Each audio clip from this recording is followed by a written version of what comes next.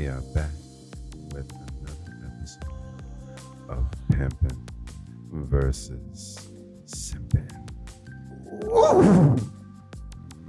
Rub your nipples.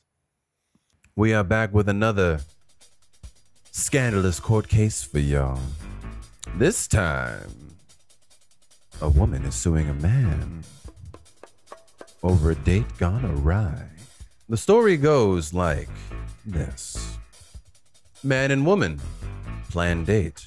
Woman shows up to said date location at said date time. Man does not show.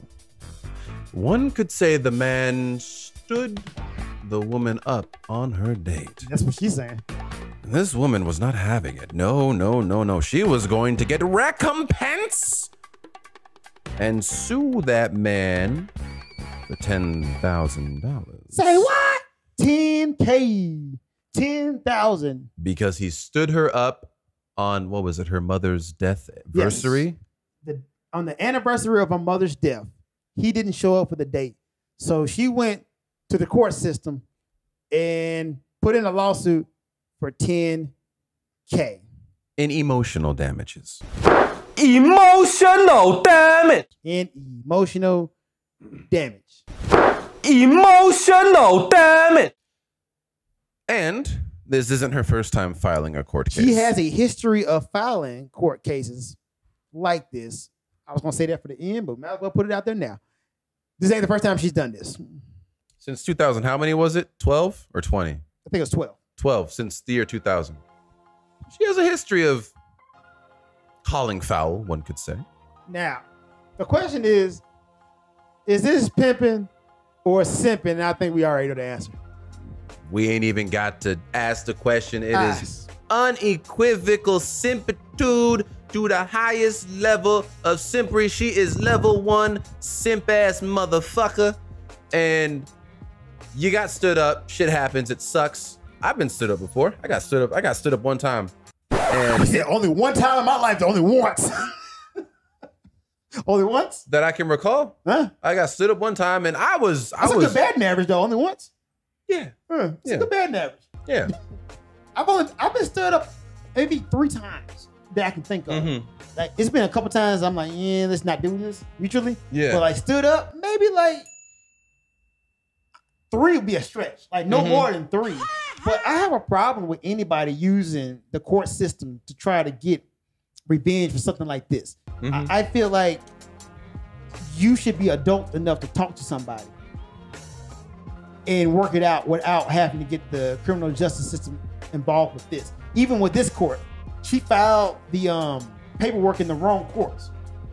And the judge tried to tell her, like, hey, you need to take this up in another court. And she got all mad. She flew off the wire at the judge. The judge like, look, calm down now, lady. I'm trying to tell you. And she then went and refiled it at the lower court so she could get some money or get damages for the emotional distress. Now, here's my thing. All right, I'm sorry your mom died on that day. But if you was that emotionally damaged, why did you take a date on that day? Facts. Why not take that date to mourn the loss of your mom? Need to be asked. Right?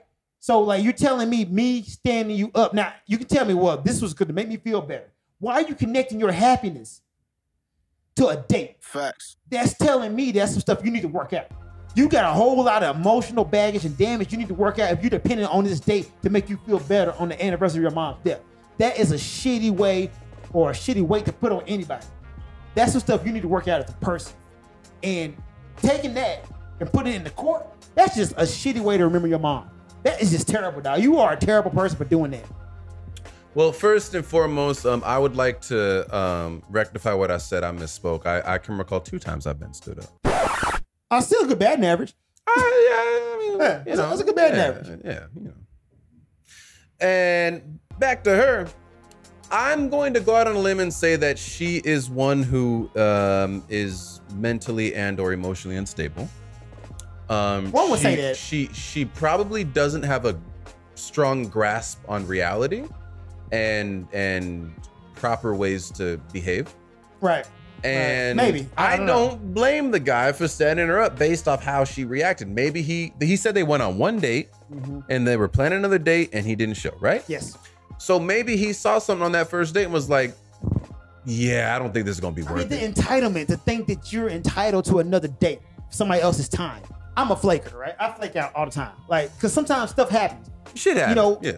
An acting gig may pop up randomly, and I'm like, "Yo, I'm sorry, man, I gotta do this thing for NHK. I gotta do it. Sorry." I did that. That happened to us the other day. Yes, I mean, but once again, understanding stuff happens. We're adults, right? Maybe you gotta work overtime. Situations happen, or maybe I'm in a situation I can't pick up the phone, right? God forbid, I'm in an emergency, right? But you're not entitled to my time. I can choose to give it to you. Yeah. So you thinking that, hey man, you made a tentative plan for another day, you didn't do it. Now you owe me $10,000. That is simple to the highest level of simpitude. Yeah. Not only is it simple to the highest level of simpitude, it's a bitch ass way to conduct yourself. You ain't shit. You got your moral compass is fucked up. You're immature. It's not good luck. And you don't deserve to be getting dates. Or do better. Do better. Like this can't be it. And I'm pretty sure they're gonna throw this court case out. They should. I think it said in the article. On that one, but she refiled it in another court case. Which I'm quite sure they're gonna throw it out too. Because once again, this is a mockery of the whole justice system, and our justice people have like real stuff they need to worry about. This right here ain't something they need to deal with. Yeah. Marcus, I don't like the way you looked at me. I'm gonna need $10,000. Exactly. But what do you think? Is it pimping or simping? I think we know the answer. If you say it's pimping, man, unfriend me. Yeah, we don't. Don't follow me. We don't live in the same reality. We don't need them follows.